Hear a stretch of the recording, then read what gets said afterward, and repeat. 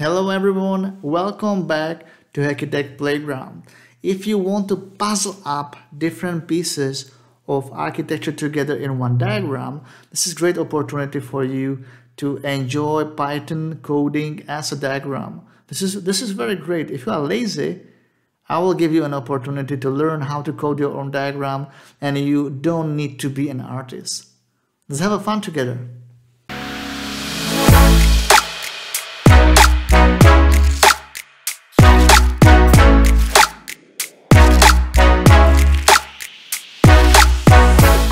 Hi everyone, if you are lazy like I am, you will like it. Diagrams are a framework for diagram as a code. You just code it and then the diagram is generated for you. Isn't that amazing? Yes, it is.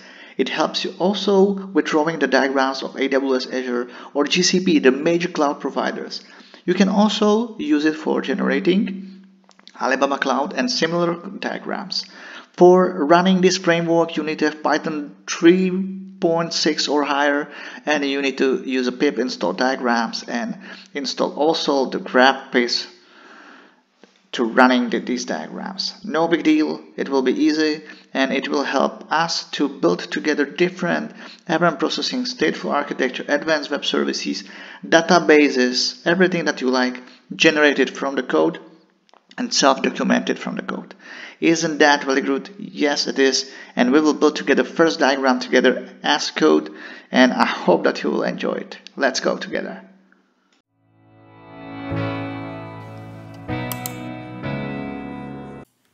Hello everybody, welcome to epic session of building the diagram from the code.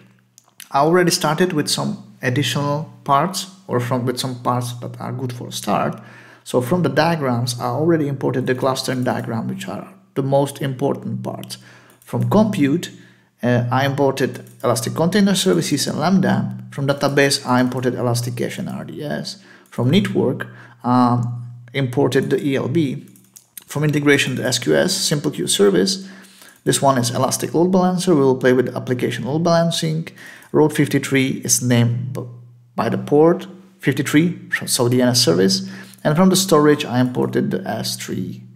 I see here that we have two network. I will do small alignment to make the code more readable. So we have compute, database, network integration, and storage. I already started with the DNS.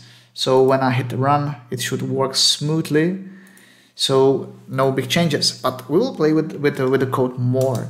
I want to create a load balancer. So I will say, okay, load balancer, ELB, and I want to have the name up load balancer, and this app load balancer will be added to my diagram. So I will run, and now you see the change of the diagram. App load balancer is changed, and I want to create the cluster of ECS, Elastic Container Services. So how to create the Elastic Container Services with cluster? So I will create a cluster. I will say, yes, here it is. I will name it ECS Services. And with this ECS Services, I will create three different service group, three different instances of ECS, and I will create a list of them.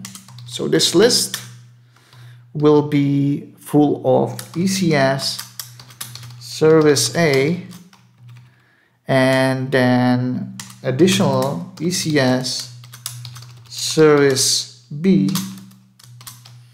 This Service B is additional Elastic Container Service. Oh yeah, I'm really good in this. And ECS Service 3. So we will create three services. Service C. So we have three services from ECS, and they should appear in our diagram. So I will hit run, and we have new ECS services here visible in the diagram. Isn't that great? Yes, it is. So we need to connect these things together. We need to connect the dots. It is very good for people who are looking for GDPR documentation, and they really want to know the flow between the different aspects of your infrastructure in cloud. I will try to do some small alignments in the code to make it more readable, for at least for me. I will run it, and it should update the code, but I don't think so that it is doing what I really expected. So we need to do some debugging. So what's wrong with the SVC groups, ECS services? It should be able to add the lines between the load balancer and between the service group. I don't know why it is not working, but I will manage the problem. So I will try to use only DNS to load balancer connectivity, and it doesn't work either. So there is some problem that we need to solve. So with yes, I know, very simple. This is what I love on Python. Now we are there. Thank you for helping me with debugging. And from the load balancer, we need to move this to the SVC group. SVC group. Then run it, and SVC groups, run it again, and then we are here. The flow is visible. So from the DNS to load balancer, then to service group with the elastic container nodes. Very cool, very good, moving forward. Then we want to add a new queue service, and I will say, okay, I want to have new SQS. I will name it very dramatically original SQS service, and this SQS service will be added in our diagram. It should appear there. Yes, we are here, we are there. Very good. Then I really want to send the traffic from the SVC groups to SQS service. So to my queue, I'll say, okay, let's send the traffic to queue. Will you see? Nice change. That's the nice diagram. I'm not the best person who can, manage where the position of the different aspects should be, but this is helping me a lot. And actually the code is doing that instead of me, and I really, really love that. And then I want to add some database, and I want to add some processing part. So I will add some lambdas, because the lambdas will process the SQS queue. Very cool. Okay, I will have 3 different lambdas, and I will say, okay, I want to have processing lambdas. So with cluster, I will create a new cluster. With cluster, I will name it lambdas. So again, original name. With cluster of lambdas, I will create, or I will draw, in this case, 3 different lambdas. I will name it handlers, and these handlers will be again the list of 3 different lambdas, and it will be lambda, which I will name originally 1, 2, 3. Yes, I know that this is terrible, but more lambdas you have, more original you are. And I know that everyone who loves lambda, there is not enough lambdas for anyone. So lambda 1, 2, 3, I'll create 3 lambdas for us. Then when I will hit run, there should be added new lambdas. Yes, that's exactly what I wanted to do. I will call it lambda 1, 2 to make it more original, lambda 2 and lambda 3. And from the lambdas, I want to process the data. And actually, I want to first send the data from the queue to lambdas. What I will do, it will be send it to handlers. Okay, the data are sent to handlers, and the diagram is now much better and much smoother. Let's go forward and move. And I want to create, for example, memcached. So one of these lambdas will send the memcached, the data to memcached. So memcached,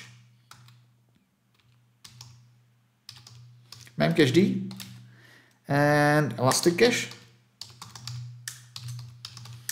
And I will create that again, for example, score board, because we are talking about the cluster services. We can talk about, for example, the game, this is the gaming service, so it can be the scoreboard. And that's it. Basically, this should add the memcached in our diagram. Let's check it. Yes, it breaks our diagram a little bit, but we can continue in playing with that. I promise you that it will be better. Elasticache, I made a typo here. You see that broke the diagram. Now it's better. You know, never do the typos. It always helps. So I did the memcached service. And then I want to say that from one of the handlers, for example, the first handler, which is index is 0, all the time, index is 0.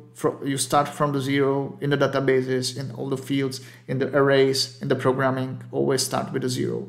I want to send it to memcached. So I want to send it to memcached here, and then I will run the code. It shouldn't change anything because I need to use this operator, and now we are sending from the first lambda to memcached. Cool.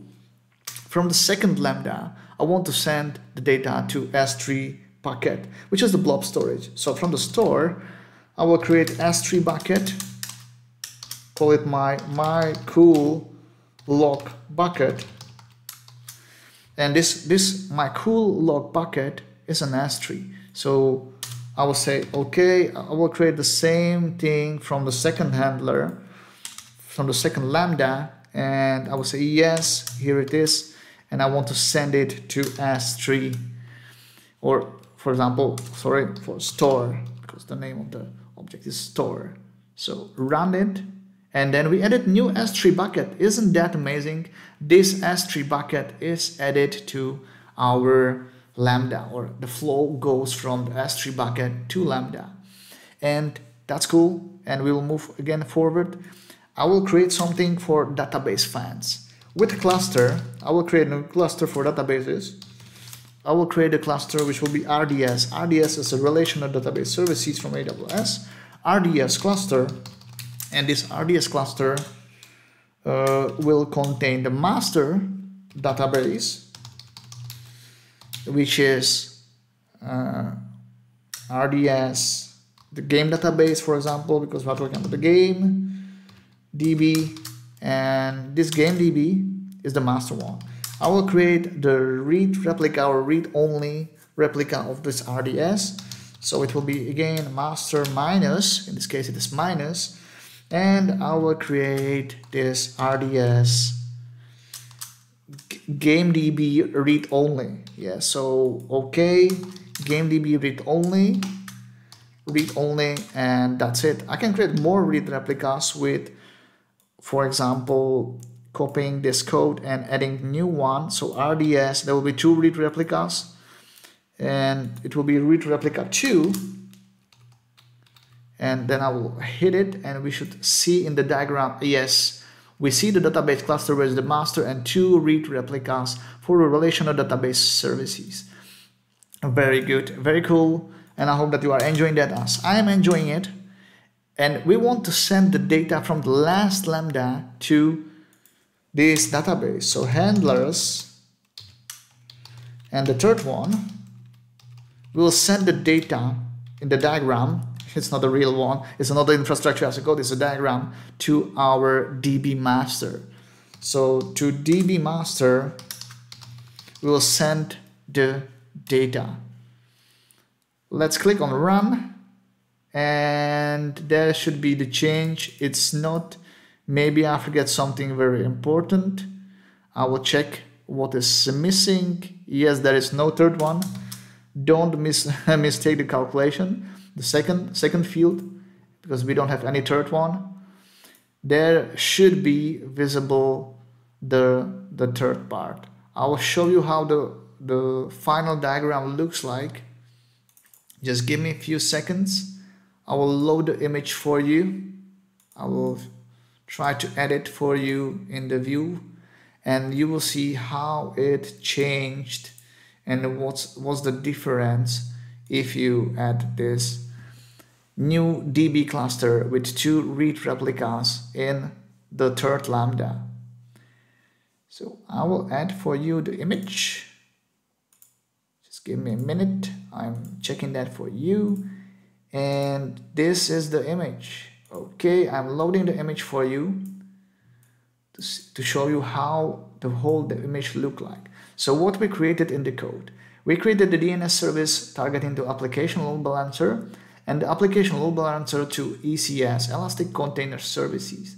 They are sending the data to SQS service, and from the SQS service you are processing that with the serverless lambdas, 3 different lambdas. One is sending the data to S3 scoreboard. Here one is sending to S3, the log bucket. Second is sending that to scoreboard, main cached, and the third one is sending the data to the RDS instance with 2 read replicas. This is very great way how to build your diagram, and you don't need to care about the composition of that. The tool will do everything for you. So Diagrams library will do everything for you. It will manage nice and smooth diagram, and it will be good for making the prototype for you. If you are thinking about the prototype, you are thinking where will be the flow, this is the great mind exercise. And if you like coding as I do, you will simply love it.